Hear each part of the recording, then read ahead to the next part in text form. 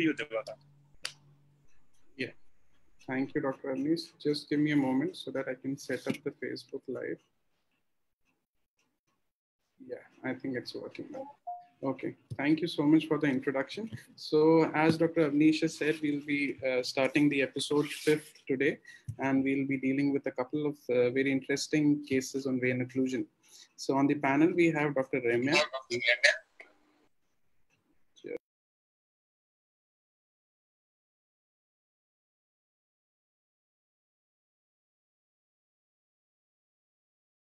Sorry. So we have Dr. Remya, who is a consultant in Retina at Little Flower Eye Hospital. Then we have Dr. Divyansh, who is working as a consultant in Shankara Hospital, Bangalore. And Dr. Mayank Bansal, who is working as a consultant in Fortis, Gurgaon. And for the first speaker, presenter, may I invite Dr. Neha Sudhalkar to present her case. She has her own practice in Kurnool, Andhra Pradesh. Please share your screen.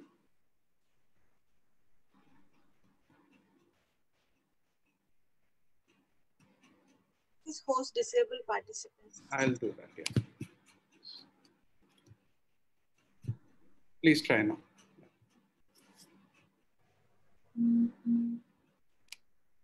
Good evening, all. You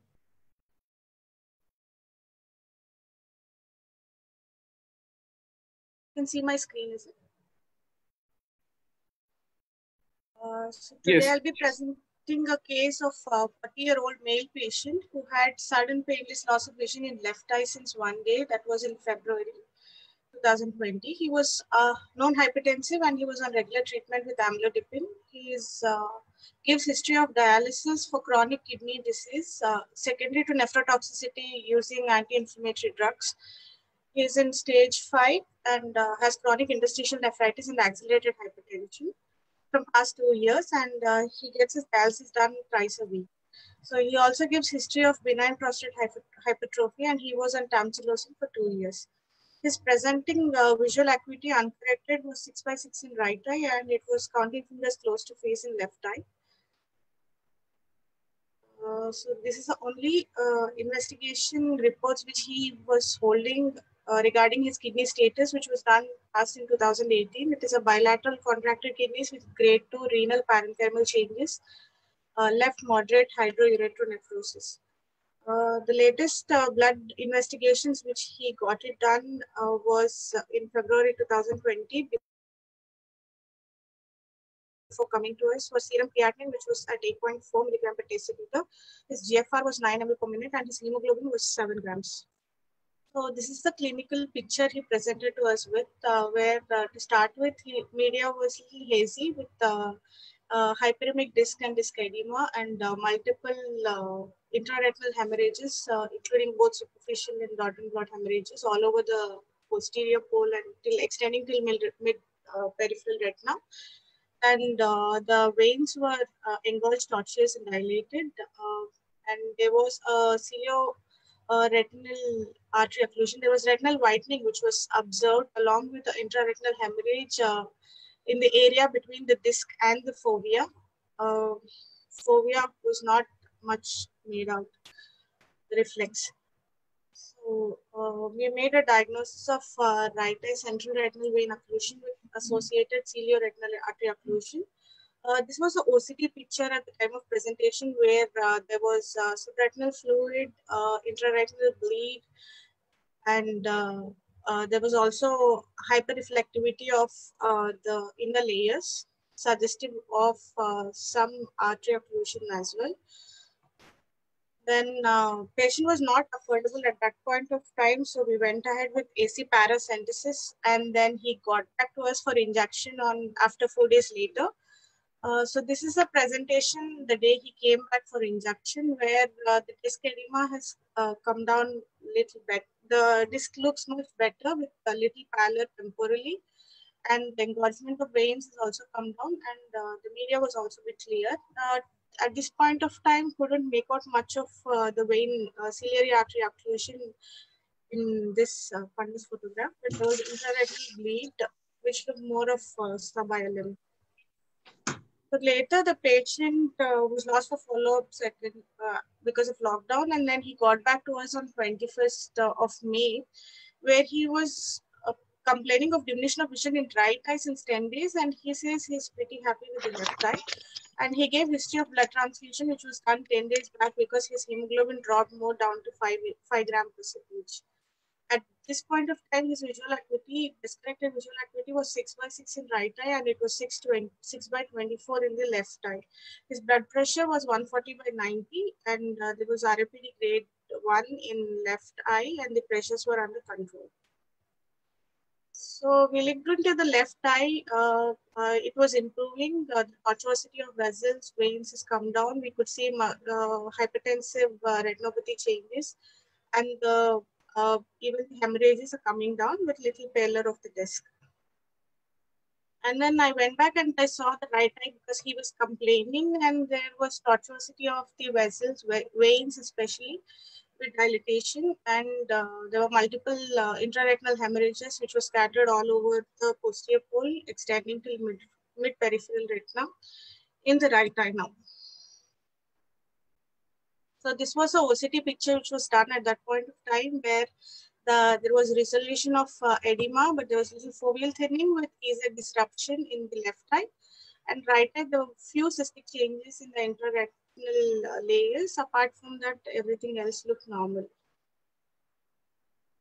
So at this point, we made it as right eye resolving central retinal vein occlusion with associated cilia or retinal artery occlusion, which he had previously. And then we made a left eye acute central retinal vein occlusion. Right.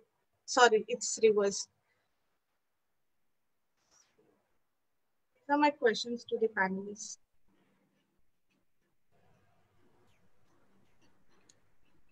Thank you so much, Dr. Neha. You can stop the screen sharing for the moment.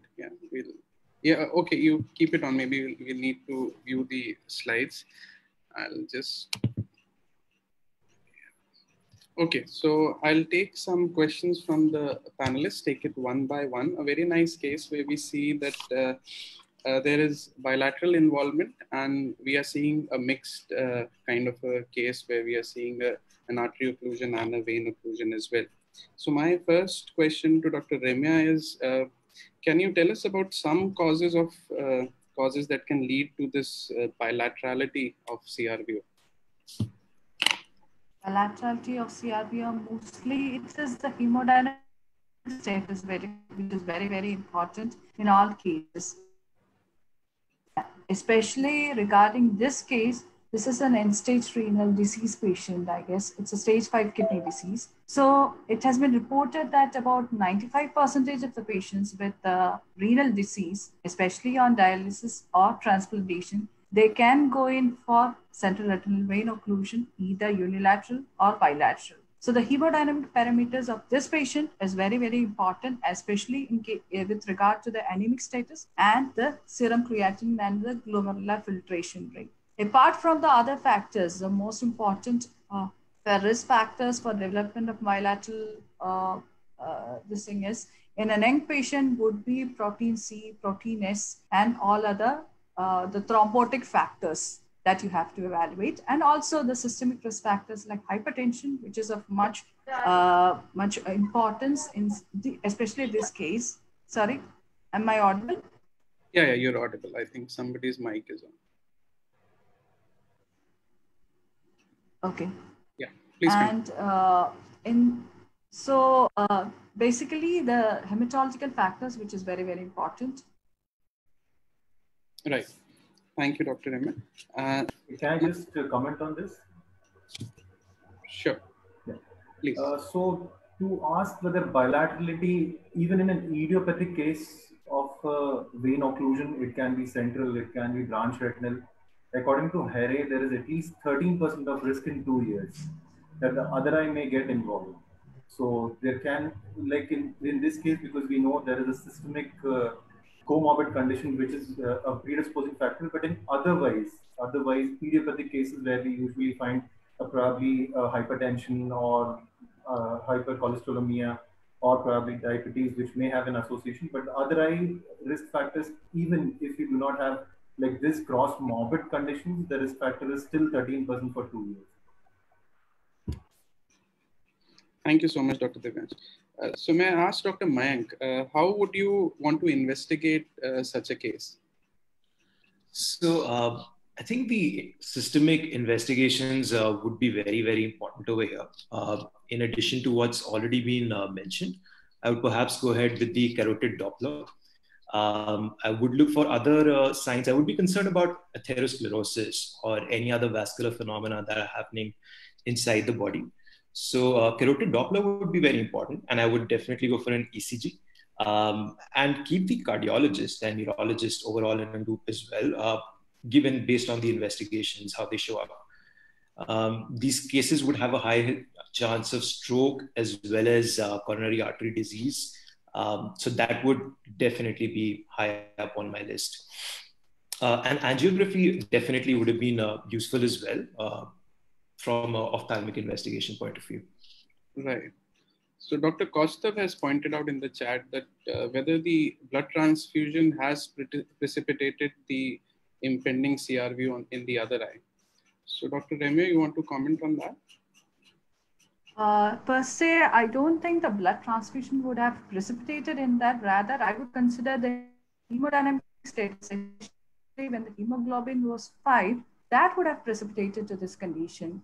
And also, I would like to add on one more point. When you do the investigation, especially in these cases, the glomerular filtration rate, rather than the serum creatinine, what is being reported is the glomerular filtration rate, which is stated that if it is less than 60 ml per minute, as per Neha's case, it was 9.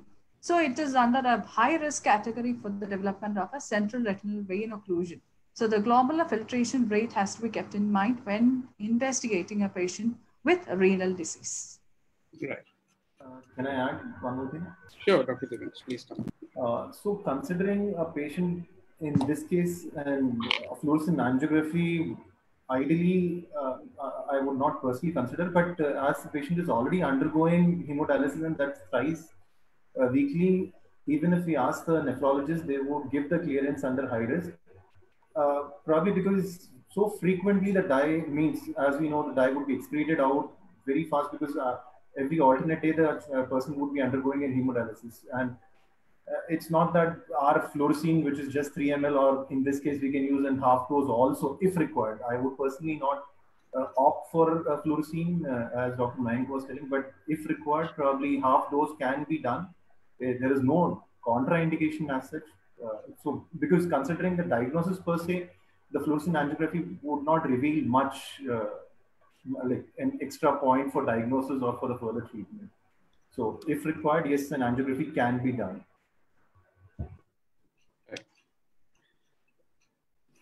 So Dr. Divyansh, I would come again to you regarding probable causes and mechanism of the combined occlusion that we are seeing in the one eye in this patient.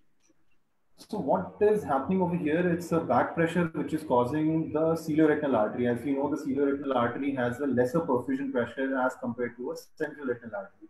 So that's why, because of the compartment syndrome or the compartment or the engorgement of the compartment because of the vein occlusion and the back pressure of the vein, that is the reason why the cilioretinal artery gets occluded. So it's more kind of a spasmodic occlusion rather than an actual thrombus or an embolic occlusion in this case. So as in this case, the presenter has tried to do an AC paracentesis. Most of the papers do not recommend, considering, as we know, very high, because the possibility of developing only cilioretinal artery occlusion is very rare in comparison to a CRAO. It's 0.025% in Shields artery. And of that also, most of the cases of cilioretinal artery occlusion, either macular, either foveal involving or not involving, has shown improvement after 4th or 5th day, because as we know, this is not an embolic or not a thrombotic phenomenon which is occurring in most cases. But yes, in certain cases, there can be very rarely a possibility of a thrombus. So unless we are clinically identifying embolus at that point and trying to do an paracentesis to move the embolus, because the more distal it moves, the lesser the area of occlusion would be. So ideally, it should be avoided. But if we see a thrombus or an embolus, then probably trying may help. In cases where it's a combined kind of an occlusion, giving anti-VEGF or steroids would be the plan of management rather than doing an AC paracentesis. Right. Dr. Mayank. I would like. Yeah, please, Dr. Remy. Yeah.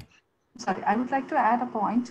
It's as Dr. Divyansh rightly pointed out, it is because of the raised capillary pressure which is building up because of the retinal vein occlusion, which causes the intraluminal pressure to increase in the capillary blood. So it is basically a hemodynamic block that happens in the ciliaretinal artery. So AC paracentesis would not help to that extent as in a case of central retinal artery occlusion. That is one point. And an important point to note here is once you control the hemodynamic parameter, like the blood transfusion was given and the hemodynamic status maybe after one more dialysis, it was slightly more controlled, that the patient, the signs of the disease, the tortuosity of the vessels and the degree to which the hemorrhages were there, they all increased with the furthermore hemodialysis probably.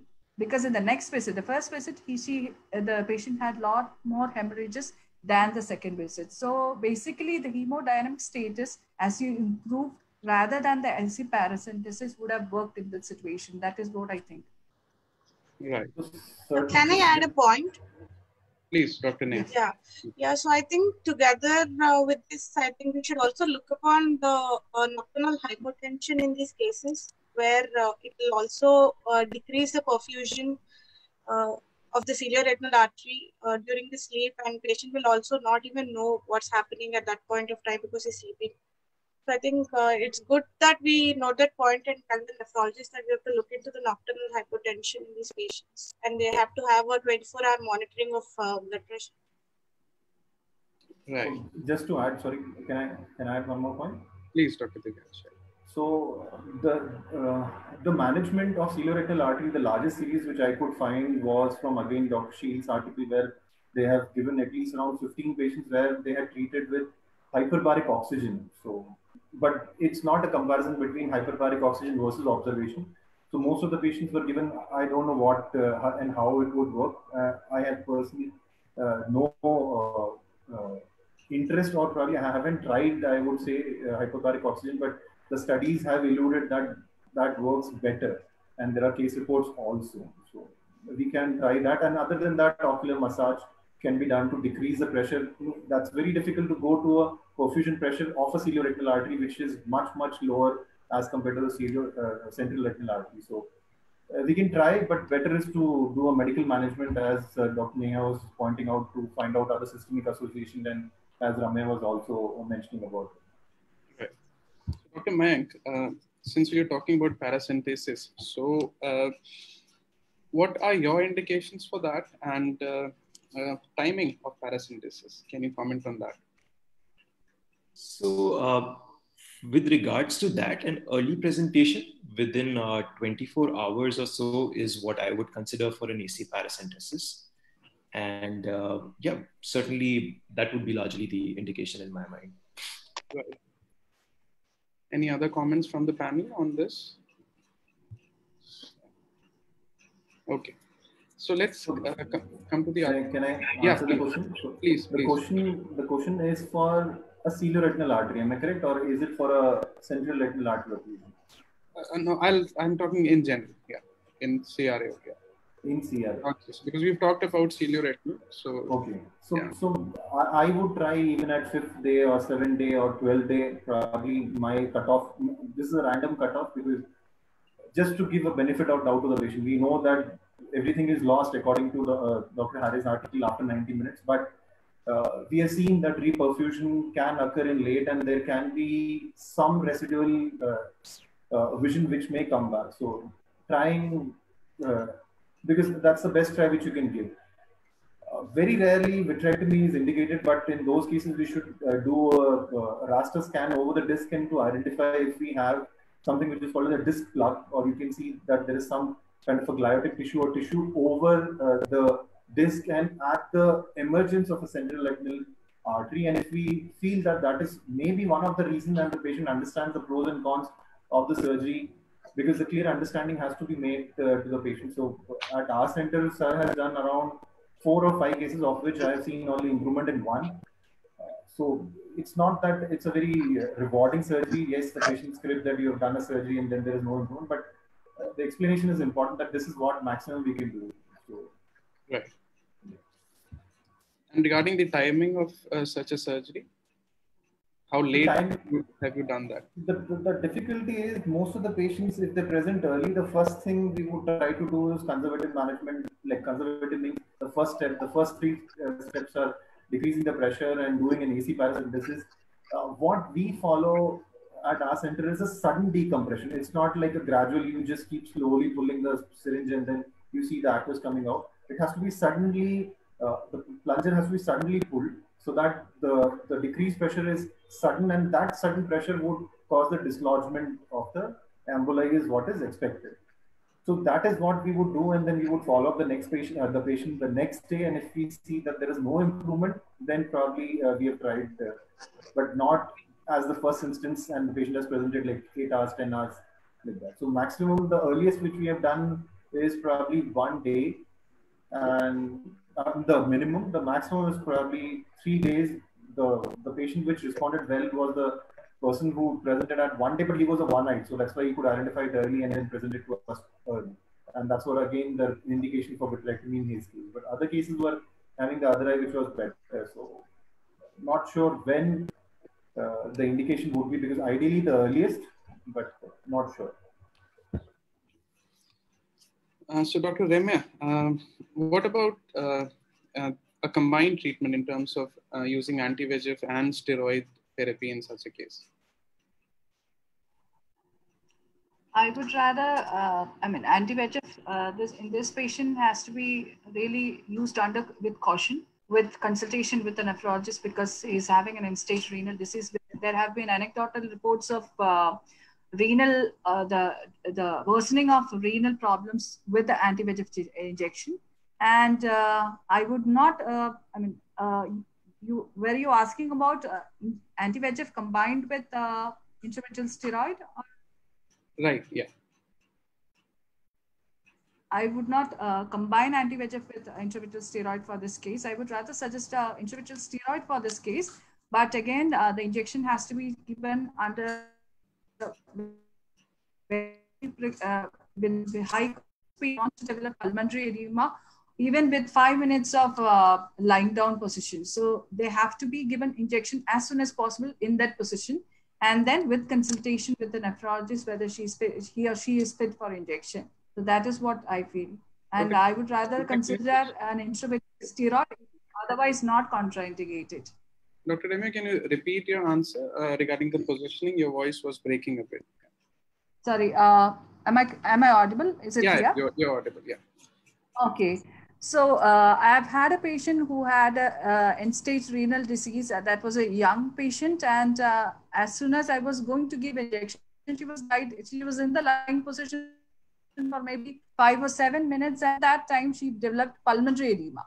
So these patients, when you maintain the position in the lying down position, make sure that the draping, your injection doesn't take long time. It has to be done as quickly as possible, so that the lying down position has to be minimized to how much ever extent possible. So that is a take on the procedure per se. Otherwise, I would rather prefer an intravitreal steroid in this case, especially in case where there is a comorbid condition. So I would rather go in for intravitreal steroid in this case.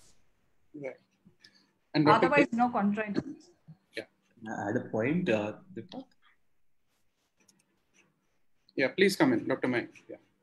So I completely agree with Dr. Remya. I believe my choice of treatment would definitely be an steroid injection.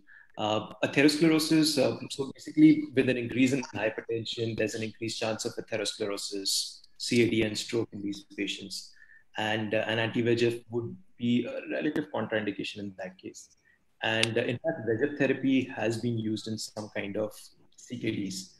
So given that, unless there's a very overt contraindication, largely due to glaucoma risk factors, would prefer using a steroid drug. And such patients would also have a lower immunity and be more prone to infections. So would keep that in mind, run a pre-anesthetic checkup if possible, inject in the presence of an anesthesiologist. Just wanted to add this. Right. So there's a question by, I'll just take up some questions from the chat. So Dr. Kostev has asked regarding impending CRVO. So it might be a pertinent question in a bilateral case. So he wants to know about the consensus for probable treatment of such a case. Maybe we can start with Dr. Divyansh. So there is a very recent study which is published where it would change our thought processes that the impending CRVO would still require injections and would require continued injections even when the cystoid macular edema is not there. So the studies are there and they have good proof that these kind of cases, if not treated as an impending, would come down later, probably 3 months, 6 months, or 8 months later with the macular edema. But in this case, considering the systemic associations and things like that, in this particular case, otherwise, because right now, after reading that article, my thought process has changed. And because certain cases which I've been following it up for this kind of impending CRVO, most of it have turned out to be having a more full-blown vein occlusion 3 months or 6 months later. So I would still discuss with them the possibilities of anti-VEGF, but yes, again, systemic risk factors and the frequency is still not very well known. So I would probably give every 2 months is what my thought process is there at this point, because after reading that article, my thought process has really changed. That's it. Right. Dr. Ramya, you want to comment on that? Yeah, impending. I truly agree with Dr. Divyansh, but then I would like to add in the systemic factors that the impending CRVO. So I would give more weightage towards working up the patient and getting the patient worked up by a hematologist regarding what is the cause of an impending CRVO, because it is not yet full blown. Before treating, I would like to go for systemic investigations. Right. Dr. Mayank? Yeah. So if I understood correctly, the frequency of injections is what we're looking at, right? Come again? Yeah. We're looking at the frequency of injections, if I understood that correctly. Yeah. I think your voice is breaking a bit. Can you tell me again what you said? Essentially, if I understood the question correctly, I think we're looking at the frequency of injections, right? So with regards to that, for the left eye, for example, would it prefer a steroid injection and preferably dexamethasone? Dr. Mayank, we are talking about an impending CRO in general. The consensus of the panel regarding treating, observing. Right. Definitely with observation and such. And look at the overall systemic profile, like Dr. Ramya just said. Right, right. Okay, I think we'll move on to our next case. Please, I'll request everyone to mute their... Just a second, yeah. Okay, so may we have the next case ready? I'll be muting everyone once and you can unmute himself.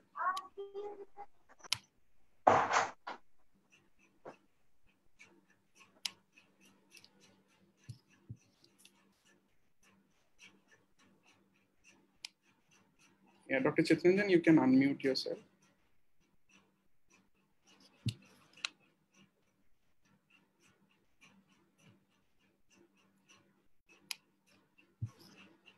Am I audible now? Yeah, please. Are my slides visible? Yes, they are visible. Please go ahead. Okay. Hi everyone. I'll be presenting the second case of today's Late Night Retina episode 5. I must acknowledge Dr. Naresh sir and Dr. Saurabh who helped me in this case. Coming to the case proper, my case is a 31-year-old male who is an auto rickshaw driver by profession, complained of sudden onset, painless defective vision for 1 day duration. There was no systemic history. He was a non-smoker and non-obese. Visual acuity was 6/36 in the right eye and 6/6 in the left eye. Anterior segment was normal in both the eyes. Coming to the fundus examination, there were cells in the antrovitreous phase. Coming to the retina, there were hemorrhages, especially in the superior temporal quadrant. There were exudates in the posterior pole, and we can see vascular seeding along the inferior temporal vessels and along the nasal vessels also. Left eye was essentially normal. We did the OCT. We can find out macular edema with subretinal fluid in the right eye. Left eye was normal. We went ahead with the fundus fluorescein angiography. We can see two striking features in the FFA. One is the vascular leakage, another is a lead disc leakage. Why I am pointing these two findings? Because these two are the findings pointing towards the inflammatory etiology. We went ahead with the blood investigations, which are essentially normal. ESR was also normal. Coming to the AVI investigations, TPHA was negative, HI was negative, serum homocysteine, Mantoux test, and CT test were normal. There are no respiratory symptoms, ETI, or any genital ulcers or skin reactions. Only thing positive was serum ACE level, which was elevated. We came to a provisional diagnosis of right eye idiopathic inflammatory PRVO with macular edema. We started oral steroids, and we planned for a right eye IVT, triamcinolone acetonide, because macular edema was present. Patient came to us after around 3 weeks. This time the visual acuity decreased further around 4/60. Rest of the findings remaining normal. In the fundus, we can find out there is a macular hole. Rest of the findings become remaining normal in the right eye. This is the OCT picture where you can find out the macular hole. We can find a operculum. There is the starting of a posterior vitreous detachment, and in the preretinal space, we can see numerous cells are there. Dot echoes, hyperclinic dot echoes are there. So the patient came around after 2 weeks. This time visual acuity was around same 6/60 in the right eye. Rest of the findings were same in both eyes. And here the repeat OCT, why I am showing this, we can see, Yeah.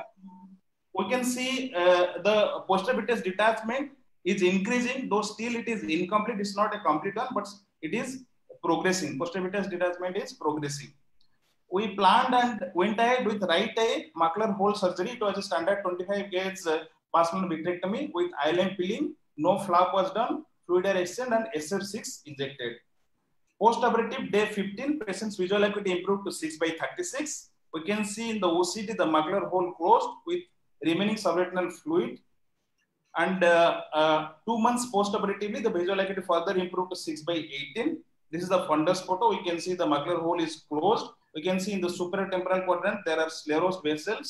There are residual retinal hemorrhages are present. However, in the inferior temporal quadrant and in the nasal quadrants, there are vascular seeding. This is the repeat OCT where we can see the subretinal fluid is further reducing and the macular hole is closed. Coming to the summary of the case, a young, healthy young man presented with inflammatory BRVO with macular edema, which very fast progressed to a macular hole formation. The patient was on oral steroids only. We had planned for intravitreal triamcinolone acetonide, but we did not inject.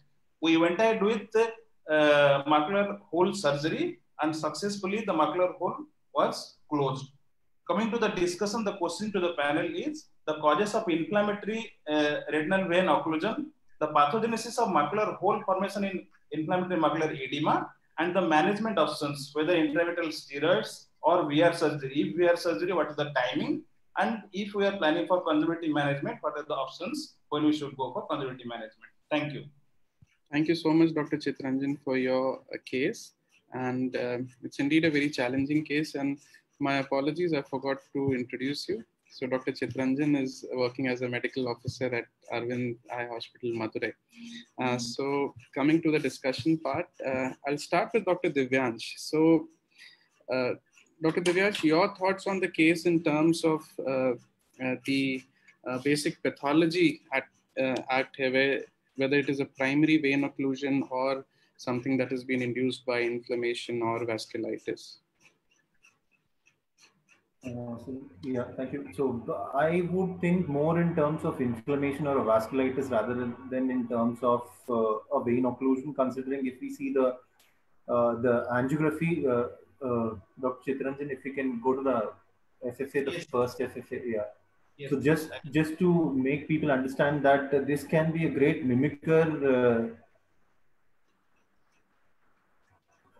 So, yeah. So as we can see in the angiography in the right lower picture, that as we can see, the most important part is the disc, which is really hot and leaky.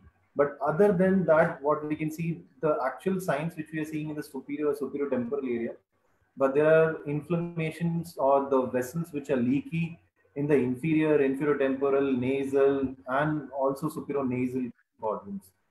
And if we go to the color photo, as we can see that the vessels are. So I think in this Optos photo, it's a little difficult. I think the second photograph, if we are able to show that, the follow-up, yeah.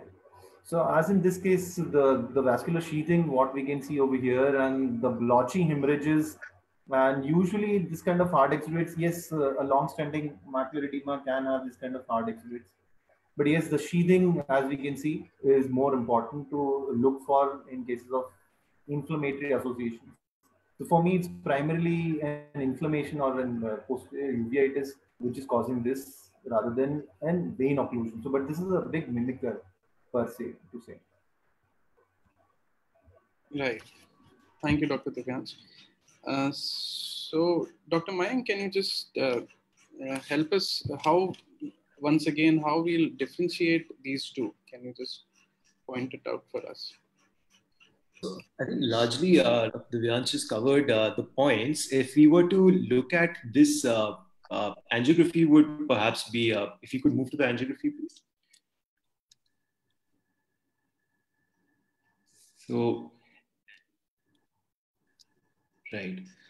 So, yeah, so absolutely the perivenous hyperfluorescence that's there along the inferotemporal arcade is one of the most highly suggestive, along with, of course, the supratemporal arcade. And in addition to that, the very hyperfluorescent disc that is also very suggestive of the inflammatory nature of the disease. If it was to be just hypertension related branch retinal vein occlusion, we would not be seeing any of these signs. So I also want to make a comment on the left eye color photo, the Optos image that we have. So I'm not sure if I can point out clearly, but in the supratemporal periphery, would that be by any chance any kind of hemorrhages or far periphery, or is it just an artifact that we're looking at? No, it is artifact actually. Dr. Mayank, this is artifact. Absolutely. Actually, I should have put a little clearer picture, but it is artifact. Sure. So in addition to that, the phlebitis, the veins being involved, the phlebitis aspect, as well as the increase in the ACE that we're seeing is, of course, very, very suggestive of both the inflammatory nature, and perhaps we could consider sarcoid as one of the differentials over here. And yeah, I'm sure systemically and the HRCT and the chest investigations that we've run have not pointed towards that. But apart from these things, what I would like to emphasize also on was the fact that these cases tend to have a very asymmetric kind of presentation. So would want to keep that on a long-term follow-up, as well as also look at any chances of vitreous hemorrhage that might be there in the future. Right. Yeah, Dr. I Retina. would add a point. Yeah, please. Apart from has been described, you need to see for the vitreous cells and the anterior segment also. Not to forget about the anterior segment and the anterior vitreous space, because you will have inflammatory cells and flare, and as well as the anterior vitreous space cells in this case. And to add up on to what Divyansh and Mayank has told, there are two types of phlebitis. One is a phlebitis per se, which is the non-occlusive type, and an occlusive type of phlebitis. So what is happening here is there is generalized phlebitis, and what you can see in the supratemporal aspect, that is an occlusive kind of the vascular sheathing which has happened. So that is the only part wherein the occlusion has happened. Rest everything is just the inflammatory component that has been happening. But then once you started on steroids, but then I don't know how it increased in the hemorrhages and led to the development of macular edema and macular hole. The hemorrhages seem to increase to me. The second picture, From the first picture, though he started the patient on steroids, but the hemorrhages has increased. So that means the occlusive component of the disease, though the inflammatory component has come down, the occlusive part of the disease is still ongoing. So that is the reason why the edema has increased, and probably that would have caused the macular hole, I guess. Yeah, and in addition to add to that as well, all these exudates that we are seeing, which almost look like a candlewax tipping, you could say, the yellowish exudate along the superior arcade, and yeah, in the OCT, all the vitreous cells that we are picking up just while the vitreous detachment is occurring just anterior to it. So all of these signs, also the hemorrhage in the optos picture, is not following the midline, like the horizontal midline. So that would be again a very suggestive of an inflammatory nature of the disease. Right. So, Dr. Remya, what possible causes can we think about in such a picture? Okay, inflammatory VRBO. Right. So the most important causes that has been described in literature for an inflammatory BRBO. The most common is Behçet's disease, then tuberculosis, sarcoidosis very rarely. But then phlebitis can be present in other diseases like paspalonitis or Eales disease, or that is tuberculin hypersensitivity, and also in multiple sclerosis patients per se. But then only vascular occlusion only in Behçet's TB, most commonly Behçet's TB and sarcoidosis. Right. Dr. Dishvyansh, how would you like to work up such a case? So, most of the workups which has been discussed by Dr. Chitranjan is what I would think of. Other than that, probably an HRCT chest is what I would think of, and if not bronchoalveolar lavage to identify any specific cause behind it. My first bet would be Eales, considering the hemorrhages and considering the kind of involvement which is there. So in cases of Eales, usually most of the investigations may turn out to be negative, but still that this person would require a long-term immunosuppression, because at the last visit we could still see that the areas of evolving vasculitis are still there, or those are involving in other areas where, as you can see even in the OCT also, the reflectance image of F versus the image of C, we can see that the reflectance of the lower, the inferior temporal area, we can see that hyperreflectivity, which is not very sharp, so that there may be some kind of inflammation around it. So the reflectance images can also show this kind of a little fuzzy hyperreflectivity. So for me, yes, probably even if we are unable to find any specific cause, but yes, in this case, finally immunosuppression is what I would be thinking of for a very long term. Yes. Divakan, can I say something? Please, please. Yes, agree, Dr. Divas. Actually, we again started another course of oral steroids only. In this case, post-operatively, though the macular hole was closed, as you rightly pointed out, we started another course of oral steroids. In this case, he's on steroid now. Right, we'll discuss about this further. So we have seen a very interesting finding is in this case in terms of a macular hole formation. So Dr. Mayank, can you tell us something about the probable mechanism, and maybe we can also talk about some predictors of this macular hole formation? Yes, so the very likely mechanism in this patient is, of course, the macular edema, which has been very significant. And on the OCT, we're seeing the, disorganized retinal layer sign. And apart from that, as the macular edema has probably increased, it's very likely that there's been a deroofing of the fovea with any changing vitreous nature. So perhaps with an increase, with the injection being given in, that could be perhaps one of the contributory causes. Just the inflammation by itself with the attachment can be one of the cause, but largely around this. Right. Can I add, Dr. Divakan? Please go. So there are certain pathogenesis in cases of acute vein occlusions which they have mentioned is one, the cystoid degeneration means it's not, usually we understand that the cystoid degeneration should occur in the long-term cases where the fovea is thinned out and it degrooves and causes this. But that is one which has been suggested. The other one is a sudden hyaloid separation. As we can see, the OCT-A versus OCT-B, suddenly we are seeing the hyaloid is separated and there is a tight adhesion over the temporal edge and at the disc. And we can see a posterior hyaloid which is separated, where we can see the vitreous cells which are not in the OCT-A.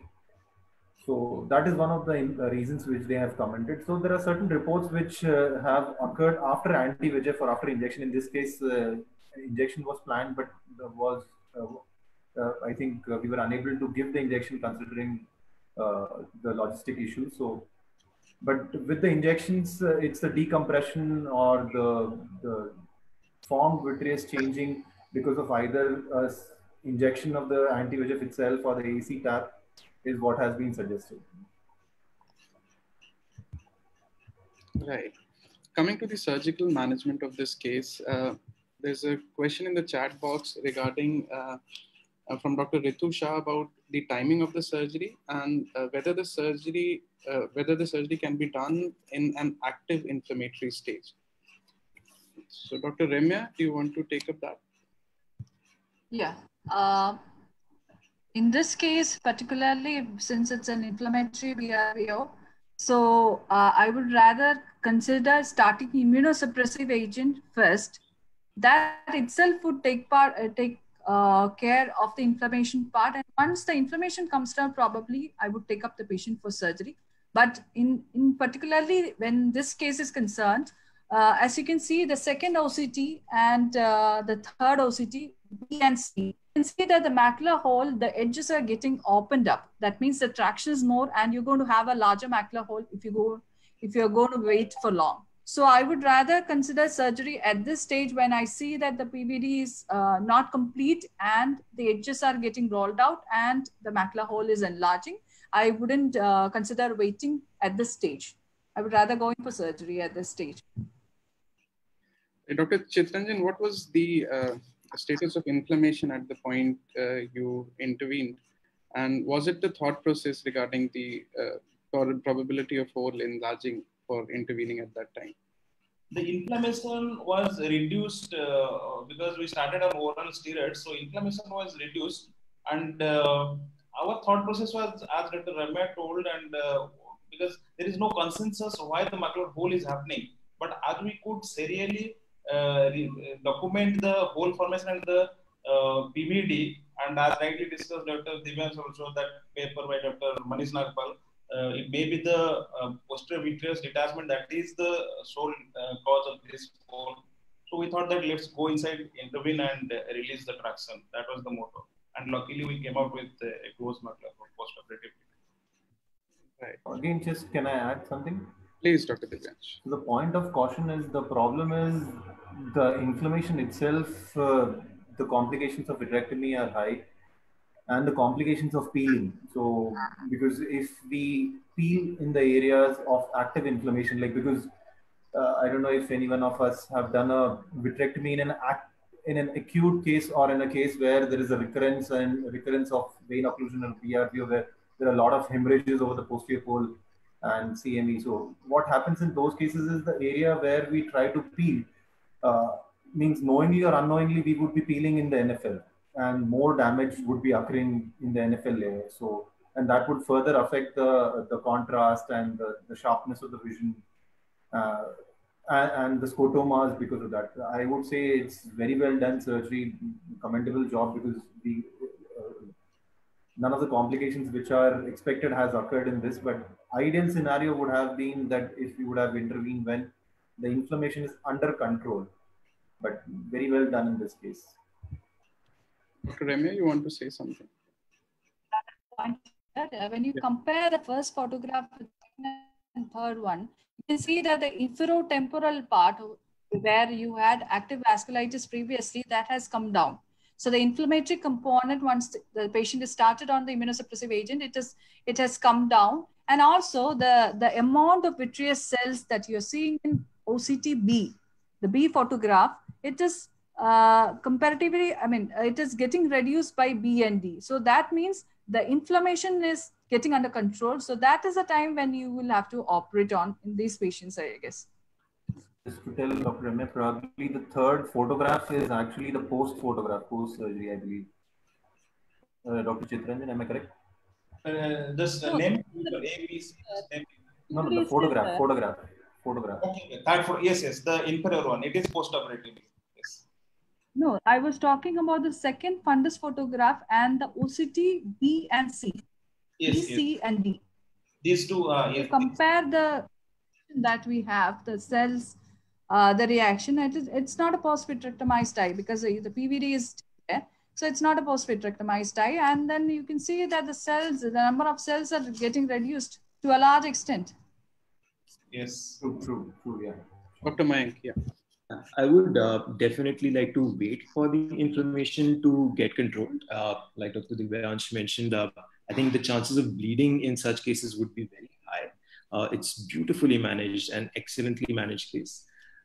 In addition to that, vitreous-based shaving would be very important in such a case because the inflammatory membranes may grow at such an area as well. And apart from that, with regards to controlling the inflammation, my choice of drugs would be definitely steroids and would use immunomodulators in case the patient is either non-responsive or in case he's not able to tolerate the side effects of steroids. And steroids generally tend to work very well in such cases. Right. So Dr. Chitranjan, as Dr. Divyansh has pointed out that such cases can be very challenging and your team has done a very good job in successfully managing it. So any pointers for surgical tips for somebody considering a surgery in an inflamed state? No, like as Dr. Divyansh told correctly, it should be like if you're planning for surgery, it should be done by a very experienced surgeon. That's what I can tell. Like senior surgeon, very experienced, they should do it. If at all we are planning for a surgical intervention. Otherwise, whether we should do other managements, that should be on the discretion of the treating physician. But if that is the only one point I can tell. Rest of the things are technical things like doing how to do the surgery and all. But it should be done by a very senior. It should not be a kind of novice person who just jumps in and okay, PVD is there, I'll just close the hole like that. And inflammation should be under control. Right. So Dr. Divyansh, any comments on that, the surgical aspect? So I haven't managed an acute case of uveitis, but as I told you, I have managed cases of acute, means a recurrent vein occlusion, non-responsive, and then after many injections, but again a recurrence where we see the hemorrhages are again cropping up. So those cases I've managed. As I told you, the peeling of ILM is difficult, and the differentiation of a retinal layer versus an ILM becomes difficult because the hemorrhages, what we see in this case, are in the superficial retina and involving more nerve fiber layer. So that is much fragile, and we can actually tear into the nerve fiber layer. But as we can see in the OCT and the color photograph, absolutely fantastically done. So yeah, I think the credit goes to the surgeon probably. So Dr. Bhavik has asked in the chat regarding the role of anti-VEGF as there is inflammatory vein occlusion with edema and has also vasculitis and NVT. Yeah, anybody wants to comment on this, the role of anti-VEGF? Yeah, I would consider anti-VEGF in case there was, the very, very active neovascularization. I'm still not very certain if that would be, Chitranjan, you would be able to say, was that NVD when you were, having a closer look at both the fundus photo as well surgically? No. See, like in the fundus fluorescein, we could see a very hyper fluorescent, but NVD was not there. Now only, because honestly saying, after a close look, somehow I suspiciously see it like that, but it was not an NVD. And intraoperatively also, there was not much hemorrhage kind of bleeding kind of thing. But yes, some kind of hyperemic structure is there over there. It does not MBD per se, what I remember. Would personally prefer a steroid injection, but in case there is neovascularization, then would perhaps warrant a VEGF, in my opinion. Right.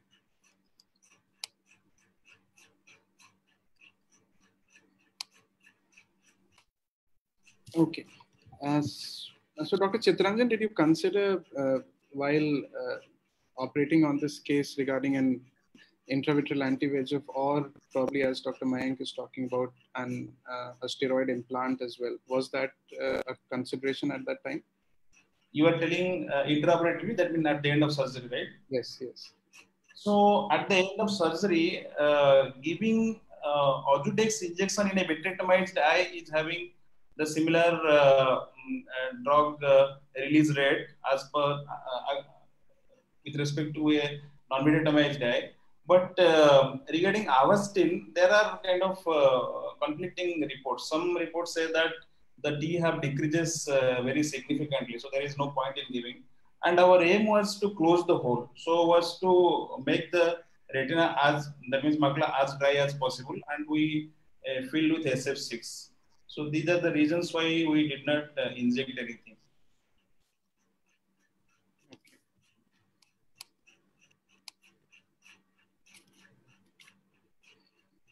Okay. Dr. Chitranjan, maybe you can answer that. Dr. Pradeep Kumar has asked in the chat box regarding why was a dose of 40 milligram per day prednisolone chosen?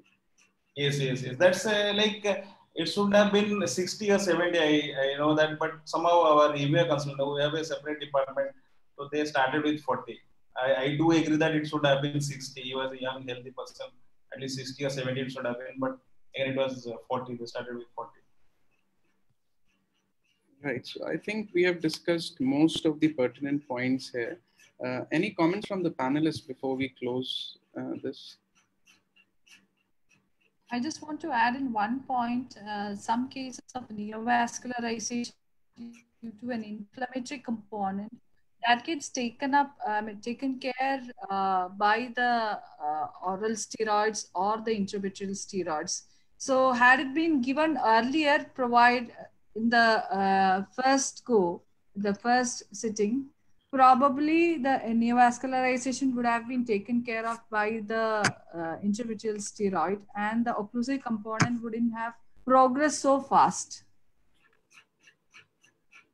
So agree, Dr. Remya. But probably as we tried to kind of investigate very extensively, I think that's why some time has elapsed. That is the reason probably. And by the time he came up with all the investigations and we are planning to inject, he developed a macular hole very fast. It developed.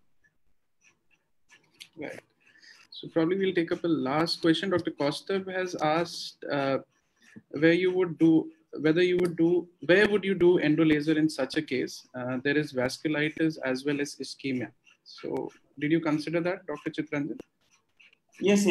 Like there was no NBE per se. Okay, so if NBE would have been there, we would have done intraoperatively, done some laser. But we reserved it. If NBE develops or vitreous something develops, we can tackle it post-operatively. That was the thought going on. That's why we did not do it. There were CNP areas on FFA, but there was no active NBE. That's why we did not do the laser. Right.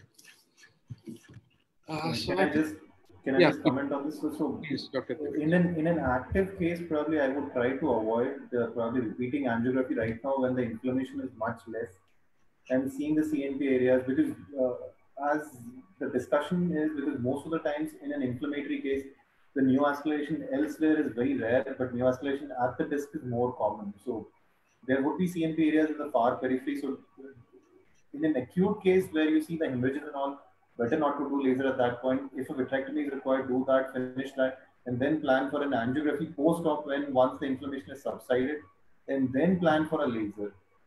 So that would be better, because doing laser when an active hemorrhage is there, there are more complications of laser, associated breaks, and further complications because of that. So better is to avoid that and do an angiography and then plan would be my comment. So I think it's time we close the session. Dr. Mayank, any final comments from you before we close the session? Yeah, I think in the chat, I just see that the question of periocular steroids, it's a very interesting question, and both points are very valid there. The infective etiology aspect, as well as the effectiveness. I personally feel that in this, since most of the workup hasn't really revealed anything infective, would have considered a periocular steroid. A very personal thing. It's a debatable question again. But probably a topic for another late night session. So I would like to thank all these speakers and panelists. We had a wonderful session, and most of us are back at work now, so it's still good to see a good participation and a really good discussion. So thank you everyone, and signing off. See you in the next episode. Thank you. Thank you. Thank you. Thank you. Thank you.